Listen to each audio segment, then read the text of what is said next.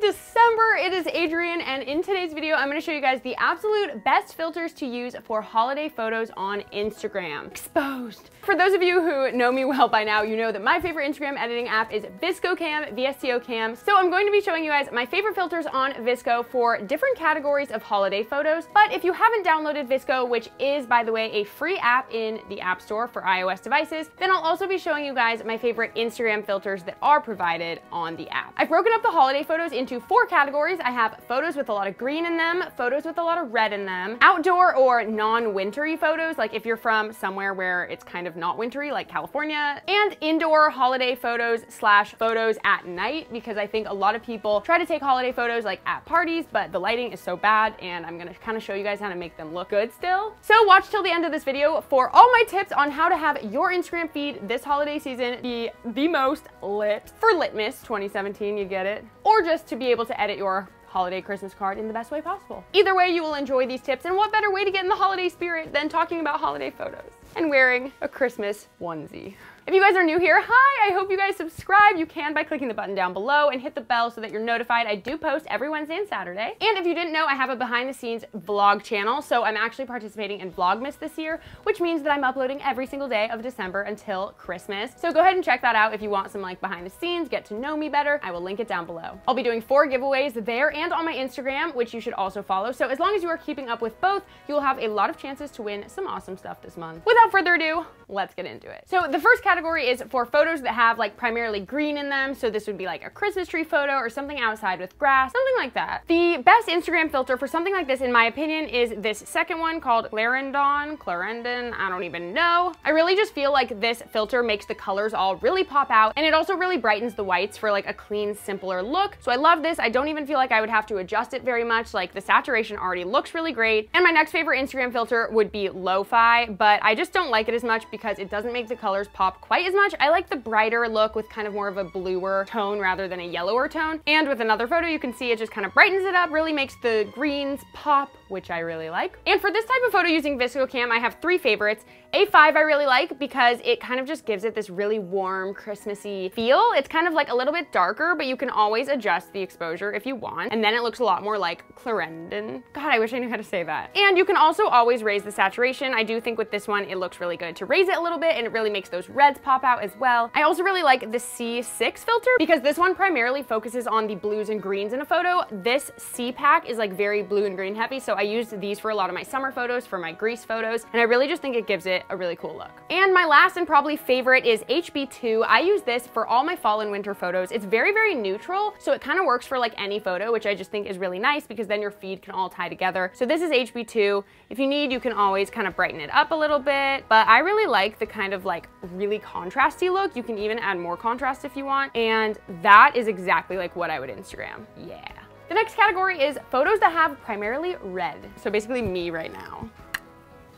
So my favorite filter on Instagram for photos like this is called Perpetua. I like this because it kind of neutralizes the photo. Yes, you want saturation on the reds, but you have to be really careful because your skin tone can also get way too saturated and you can look like a little Oompa Loompa, and I don't think you're trying to do that this holiday season. But I will actually show you a tip for how to really easily desaturate skin in a second. And something you can also do on Instagram is add some blue shadows. It'll just make the temperature even cooler than it already is, which I feel like is very Christmassy and kind of holiday-ish with more of the blues rather than like the oranges and reds. So even though you're trying to make the red pop because it's like a Christmassy color, I think you still want to like neutralize the photo. And the best app to kind of mimic that same look on VSCO Cam is C4. I really like how C4 looks, and if you want the red to pop out even more, because I see that it kind of makes it a little bit duller, your best bet honestly is going on an app like Lightroom where you can specifically saturate only one color, so you could just make the red pop more but nothing else, or you can simply raise the saturation here, but as you can see, it does make your skin tone a little bit more orange. So I'm gonna go ahead and show you right now a really easy trick for getting rid of that. I use Facetune 2 to do this. Basically, once you're in Facetune 2, all you do is click on retouch and then click on the black and white tool. And then you just wanna zoom in on the photo, and obviously it's my skin. My brother's a little more pale, so it works.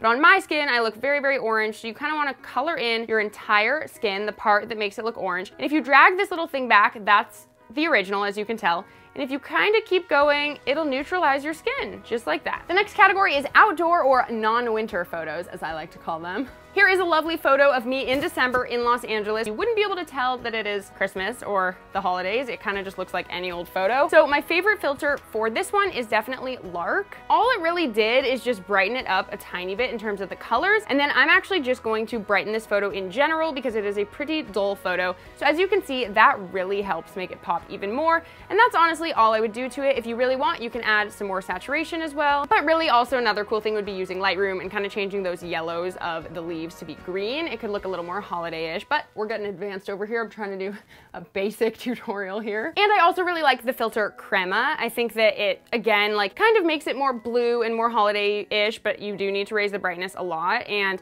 it looks really good. Over on VSCO Cam, the filter C2 also achieves a very similar look. C2, C2, C2. As you see, there it is. Very similar, but I just like this app a lot better. And again, you can raise the exposure a little bit. You can even raise the contrast a little bit more. And that is how I like it. Oh, I love this filter. But you guys know me and you know what I probably would do to this photo, which is HB2. So let's go on over to my best friend HB2. But obviously we need to brighten it way the heck up, like way up like that. I'm also gonna sharpen it because why not? That's what I like to do as well. And I'm gonna add a tiny bit more contrast as well. And you know what? Maybe even a little saturation because it is very, very dull. So that is about my finished photo, what I would do to post on my Instagram. Does that not look like cute and holiday-ish even though it's like a picture of me outside? And the next category is indoor holiday photos or nighttime photos. These are the hardest pictures to take in my opinion because you want a really, really cute photo, but there is horrible lighting and So my two tips for this are to number one, obviously find the area with the best lighting. That would just be like the most lighting on your face.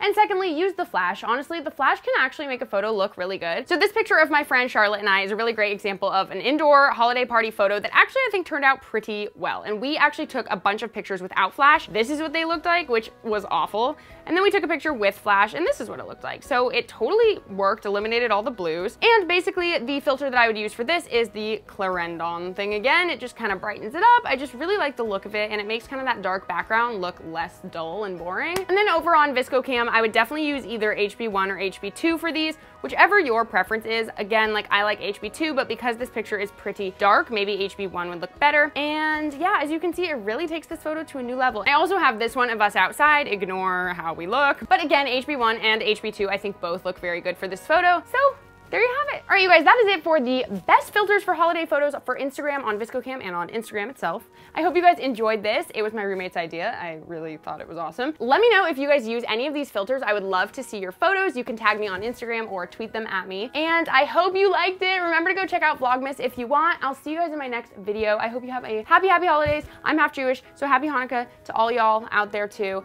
And I'll see you next time. Bye.